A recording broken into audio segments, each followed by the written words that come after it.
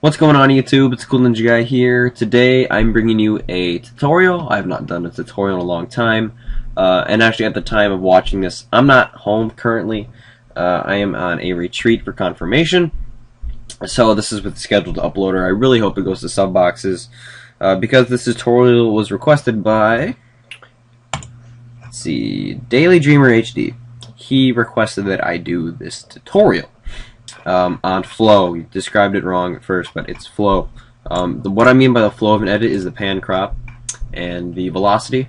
The pan crop is the scaling, and the velocity is the speeding up and slowing down. I'll show you moving on. Actually, I'll show you tremble because there's a lot of pretty much all these start out all the same. They all start out with black bars, color correction, nothing on it. I'll show you how I do the syncing part. I don't think I'll show the After Effects part yet. But also tremble because it shows the pan crop very well and it shows the velocity very well. So you see the clips kind of slow in the middle and it speeds up at the end of each little individual part. So I'm going to play this now. I'll be quiet. You'll watch it. If you've seen it before, you get to watch another time. And here you go. Let me make that all nice and big.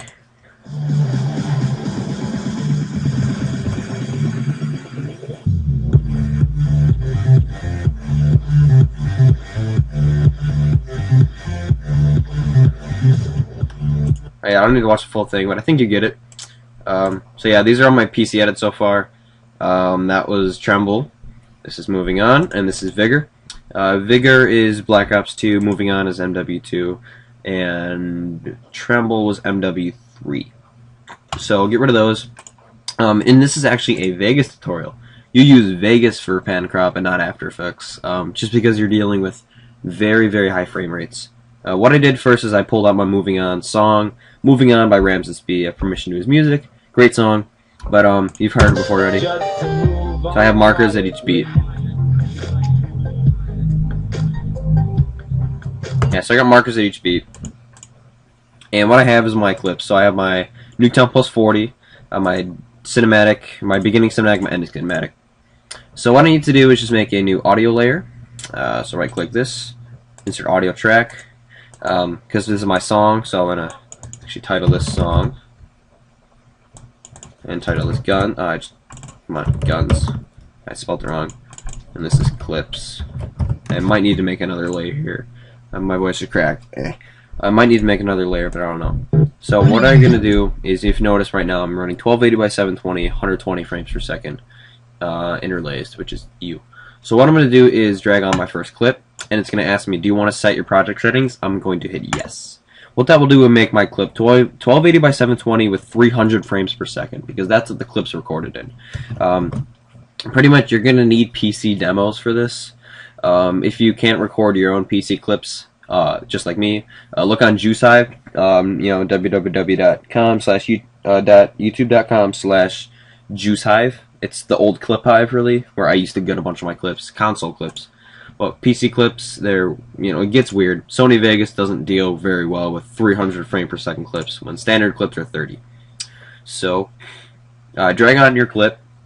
It's going to look like poop, so I'm going to put it on Preview Auto just to make it a little easier on my Vegas. And what I want to do right away is, for this one, if you don't know the original clip, it just runs up the ladder, turns around 180, and it's a triple collateral. No scope. So I'm going, actually I think it's a quad, but I'm going to go here. I'm going to move along until I find this shot. I probably went too far, yep. Usually Vegas, when I'm dealing with 300 frame per second clip, 300 FPS clips, it doesn't like when I go forward, but if I go back in time, it's usually fine to a certain amount. And I went 2 frames too far, so I'm going to go over here. Is that the frame I want? I think it's this one. Yep. I want this frame right here. So what I'm going to do is, that's the first clip of the shot, so I'm going to hit S to split that. Actually, before I split that, what I'm going to do is, I'm going to split it, delete this, and I need to stretch this out because it's actually going very quick. I'm just going to trim it about here, because that's where I ended it. Alright, and then I'm going to right click, disable, or switches, disable resample to get rid of any ghosting and ugly stuff. And stretch this out. Doesn't really matter how much, but because you want it to slow down a bit. And now I have this stretched out clip. I'm going to drag this onto my 1 marker, because that's, no, wait. I'm trying to think. No, I want this on my 2 marker. That's where I have my gunshot. So drag this here. That's where my gunshot is. and I'm going to drag this out so that if I go to my watermarker, he's running up the stairs and pulling out his, yeah, right there. Actually, slow down a bit. So I want him to be right here, just because of the way the gun is. I want it there. So I'm going to trim that layer there, and just, it's clip dependent. So he turns around, and then boom, hits the shot. So I'm going to go to 2 marker and split this bad boy. So now I just have the clip here and that clip there. So what I'm going to do is stretch this one out. Oh, if you don't know how to stretch clips, hold Control, drag the left edge to your marker. So now I have this, and it goes forward, and then like bam, that's just gunshot. And so what I'm going to do here is just drag this out a bit to the marker. And now that I have these 2 clips, I'll deal with the cinematics in a bit. Actually, I'm going to put the cinematics in. In the beginning, I had the player cinematic, and then I had the death cinematic. So I'm going to put my player one in first. And you notice it's kind of just, he runs out. I'm going to start, he starts from a stop. And I'm going to start the cinematic from when he's running. So right here, has to split. Go towards the end. That sounds funny. And the pole gets in the way. So right there, split it. And remember to disable your resample for this. Disable resample anytime you're using anything in Vegas. So now I have this. I'm going to stretch this out. It's going to look weird at first. If I play it, it's just like he's just running. All nice and that's not funny, but it's like that. And now I'm going to grab my Nuketown Death Smooth. It's my Death Cinematic, which I think looks really awesome. It's just zooming out like this. I'm going to trim it right. I think about here's where I trimmed it. Alright. And it starts really close. And I'm going to stretch this out as well. And set switches to disable resample. So now I don't even need these markers. I just made a few extra just in case I needed to, which I don't. So I have markers at each beat that I want. And I have my clips where I want them. So now I'm going to get into the velocity part. So what you need to do for velocity, excuse me, is go to Insert, Remove Envelope, however you want to say that, velocity. And then click on your beginning and drag this up to 300%. 300% if you're a Chief Keef fan. Go like a third of the way-ish. Drag this down to like about 50%. I usually go 52, anywhere around there. Then go like maybe another third over, so you're about 2/3 of the way through the video. And drag down to about 20-ish%. I usually use 24. And then just click anywhere over here, pull it all the way up to 300%, and all the way to the end of your clip. And then right-click this point that's like near 20, and set that to slow fade. What that does is it comes in and it makes it go out a bit faster. So now it comes out really quick and slows down, and it's emphasized, and then it speeds up again right at the end. Comes into here. So we're doing that same thing with the other clips. I'll do the other cinematic first. Insert, Remove Envelope, velocity, 300%. It'll go about a third of the way, and 52%. Another third of the way, 24. It's arbitrary, but you can get these to like more precise things if you want. In the oh, I just did the wrong thing. Here we go. In the what's it called? Jeez, what was it called? My Vigor edit. I used 75 frame intervals on each side. I put this exactly 75 frames. From here is where I put the first dot, and 75 frames from the end is where I put that one. You don't have to be too precise. If you're dealing with 300 frame per second clips, being a few frames off is 1/300th of a second. The human eye can't really tell that difference. So what you're going to do now is you have your velocity, and we want to do it for the clips as well. So it's kind of a tedious process, but it's how it makes it look all cool. And obviously, guys, my pan crop and velocity settings are not perfect. I am no good PC editor. If you want a good PC editors, look at Fractal, look at Inseed, Relative Minds, any of those really amazing editing teams out there. They're the ones who really did PC, but there's no tutorials on how to do this kind of stuff. I found one tutorial, and it was kind of laid out not very well, but I got the gist of it, and this is how I did it. And just kind of looking at a bunch of different edits and thinking of how they were doing that. And once I learned the basics of how to do it, I could look at an edit and think maybe I'll do this and do that, blah blah blah. So now if I have all this, I'm going to preview this out in preview or draft auto. It's going to look absolutely horrible and super colory and weird, but you'll get the velocity. And yeah, there's that. So here we're going to preview now. Yeah, so now you see that. It goes slow, and it's like boom, boom, and it's like, you know, speeds up at each marker. Actually, what I did for this clip is because I wanted it to zoom back in. What I did is I took this 300 clip and I put it all the way down to negative 100%, just because it zoomed back in a bit, and then I also zoomed in a lot. So now that we have the velocity down, we're going to get to the pan crop, which is the scaling. So what I do is start every clip, I get the event pan crop, and let me set this to preview auto, and I drag it really close in, like very close in, and I go usually about 40 frames to 60 frames out. I think this edit I did about 60, it's like 60-ish. Drag it out a bunch, so it's like maybe, you know, about there, about 900, and then go 40 frames from the end, or just like wherever really. So 218, I'm gonna subtract about 60 frames. I'm just, you know, put it about here. And then I'm going to zoom this out slightly, because what you want is you never want a static pan crop, which means you always want your clip somewhat moving. Then I go over here and then zoom it back in. So what this does is it, you know, starts out really close, comes out, and slowly zooms out, and then comes back in really hard, right into the next clip. And that's the basis of all these. What you want to do here is so just drag this one in again. I usually don't drag it as much at the start of a clip.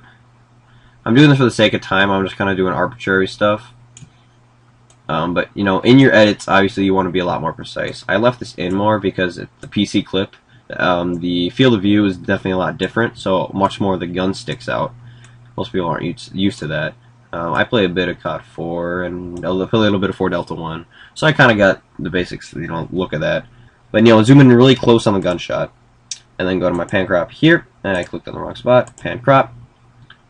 Come on, let's go. Zoom this really far in,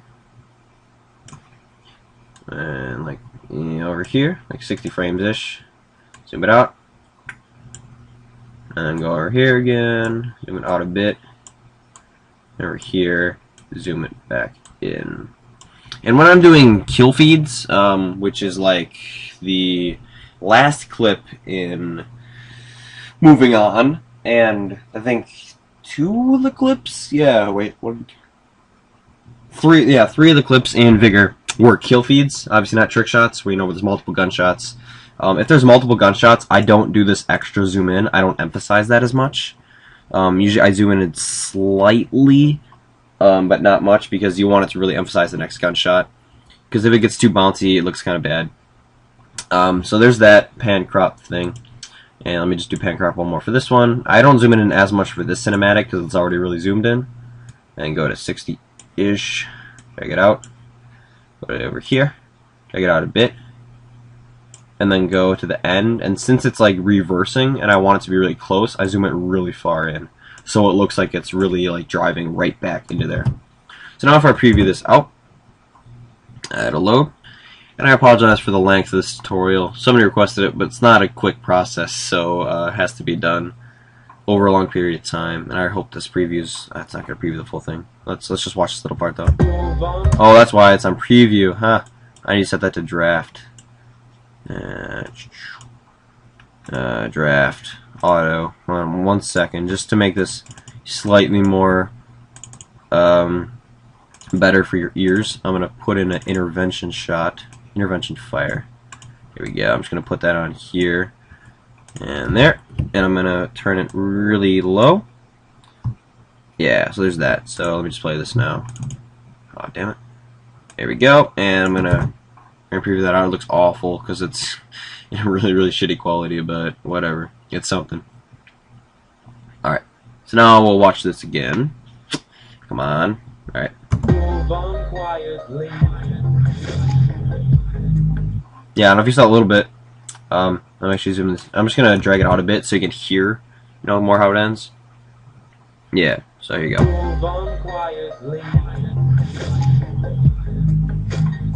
Yeah, you kind of get how that goes then. It, you know, zooms in a lot. Shut up. Starts out zoomed in, and then zooms in like before each clip, zooms out, and then like zooms in really hard before the next clip. And there's that, and then zooms in again for the cinematic, and zooms in again at the end. So if I put another clip there, that's how I do my pan and crop in Sony Vegas. And what you do to make this awesome is I render this to a video or a folder titled "Finished Never Uploaded," where I have my syncs. Actually, this is a version of Tremble to a different song, where I render something without any cinematics or any see, like this one. You'll see it. This is the original version of Moving On. There you go. So that one has no color correction. So then I put that in After Effects, throw on a bunch of black bars and blah blah blah, and it looks all cool. So if you want to see that, how to do what I do in After Effects, leave a like and comment. Tell me what you're thinking. Hit me up on Twitter at the cool. Actually, no. It's TKNG. The updated links should be in the description, and it's also on my channel. If you go to my channel and click the Twitter thing in my header, it will go to my Twitter account. So thank you guys for watching this very lengthy tutorial. If you're still here, give you a big thumbs up, a pat on the back, and a thank you. Obviously, my views have been down. Edits always get more views than tutorials, but I feel that tutorials help more. I like doing them. I help the few people who do watch them. I feel it does help them as well. So thank you guys once again for watching. Edits more edits coming soon for sure. I released an edit titled 23 today, but like nobody watched it. It's got like 10 views. Hopefully, it should have a bit more by the time I get back from this retreat. But thank you all for watching. Once again, my name is Cool Ninja Guy, and I will see you guys later. Here we go.